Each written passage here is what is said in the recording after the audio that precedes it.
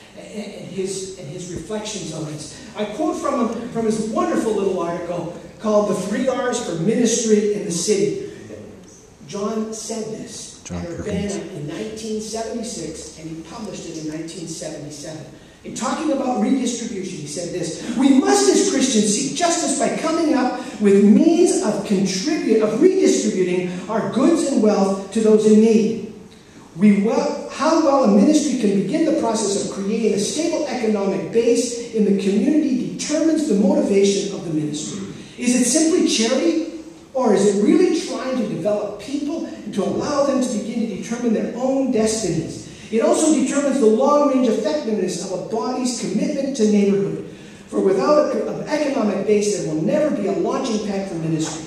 The long-term goal must be to develop a sense of self-determination and responsibility within the neighborhood itself." Now, many of us for a long time have been involved in helping to develop the financial capacity of adolescents and their families. It's important to do.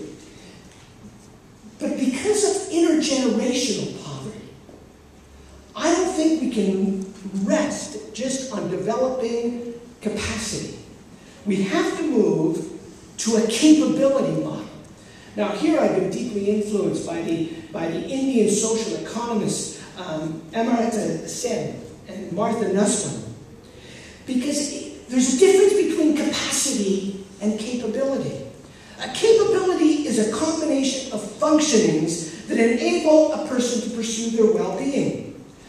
A functioning is an achievement. A capability is the ability to achieve, the ability to do, the ability to implement one's choices.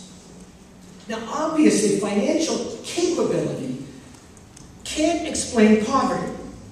It can't explain inequity.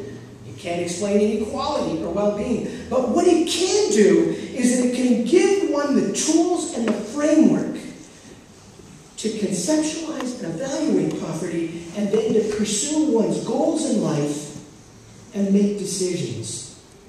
Now, here's why I tie financial capability to intergenerational poverty. Those of us that work in situations of intergenerational poverty understand how precarious life can be.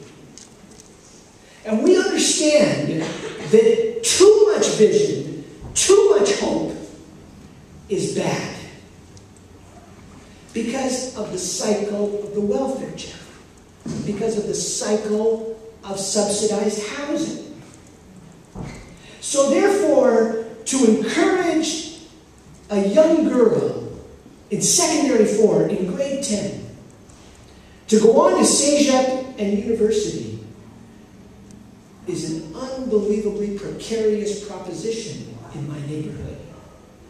Because the extended family of at least grandma and mom understand that at 18, that person can go on subsidized housing, get the welfare check, receive the extra benefits that affect the family. If one doesn't opt for that, one gets ostracized from the family. Too much vision, too much hope is scary.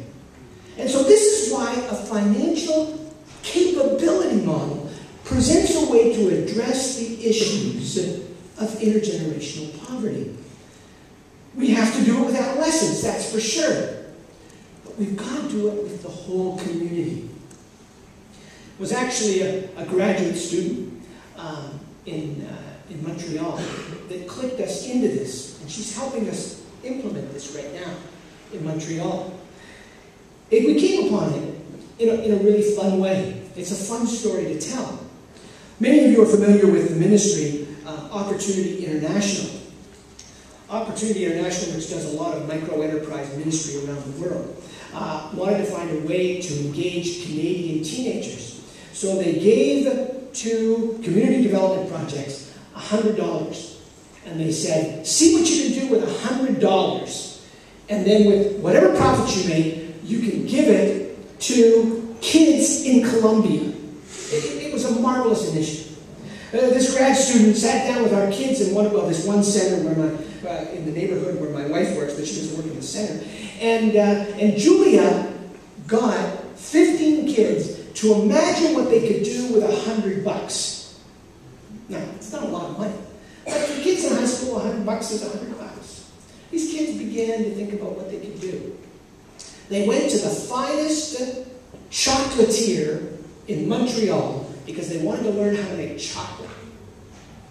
They then started their own company, and they made chocolate, fine chocolate, for Mother's Day last year. It was a huge success.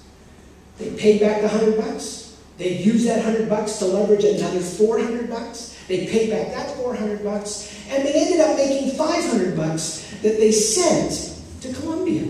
Now, these are kids that live in this community of deep poverty, intergenerational poverty. There was never 1 minute, Julia said, when those kids said, wait a minute, we need to keep some of this money for ourselves. But kids are not stupid. They said, if we can do it for Colombia, why can't we do it for ourselves? And so now those kids have negotiated with another ministry. They negotiated with my wife, who became the banker. They've negotiated now with the credit union, the Caisse Populaire in the neighborhood. And these kids have now started, they've kept the company going. They've made another whole set of money, which now they're investing. They've got the Caisse Populaire matching their earnings. They got another group to match their earnings. But the whole time, they're learning about what's a budget. When you get your bill for your cell phone, do you know how to read it? That's an art form in and of itself.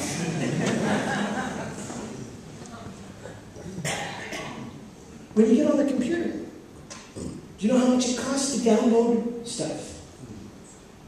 When you put money in your bank account, but you have a bank card, do you understand how it works? And all of a sudden, there is a financial literacy. Now, what have those kids done? Those kids have said, our moms need to learn this. And so now, all of a sudden, they're trickling. Now, these kids, every one of them in this project, made a couple $100 of profit off the second round of the chocolate initiative. That was matched so that they've got a nice little bank account right now. But kids like to talk. Okay? So kids tell their friends. And so now friends want to join the project. Now, interesting. They want to join the project when it's time to make money. So what's Julia decided? Julia's decided, no, wait a minute. The next cohorts that come in, the first round, you start off with $100. You make the chocolate. You give all of the profits to Colombia. Then you go back into the project. What are you doing? You're developing financial capability. My friends, as we think about sustainable urban community development, Canada style, we've got to deal with the issues of intergenerational poverty. It's about capacity, that's for sure, but it is fundamentally about literacy and capability. Let me just conclude then with a couple of thoughts. I think that when we think about the city, this is part of what makes missional theology so much fun. Because now we're beginning to understand that the triune God, who is the God at work in the neighborhood through his church, is a missionary God, a community, a social community in action. And he invites his people into the Trinity to be the copycat of this missional God. And so in the community, we're the copycat of God in the neighborhood. And this is why churches need to be an integral part of community development. This is why we need to partner with the credit unions, with the borough officials, with city officials. Because then the church becomes the entity that's interpreting the triune God in the neighborhood. And it's out of that that we can bear witness to the God of Jesus in word and deed. Back about 50 years ago, the wonderful Anglican British historian Stephen Neal wrote his book, which he entitled A History of Christian Missions. It's one of the best books on the history of mission that's ever been published. But in it, he concludes by talking about a tendency to define everything as mission. And he writes this, he says, if everything is mission, nothing is mission. My friends, I will take deep exception with him, even though I deeply respect him as a historian. If everything is mission, then everything is mission. And that's why we need to take sustainable community development so seriously, because we're committed to being the copycat of the triune God in the neighborhood. And we're there for the peace and well-being of the neighborhood, to address the issues of this public-private divide and the public sociability, which is so under attack, but at the same time to address the issues of intergenerational poverty and the just redistribution of resources in the neighborhood. Thank you.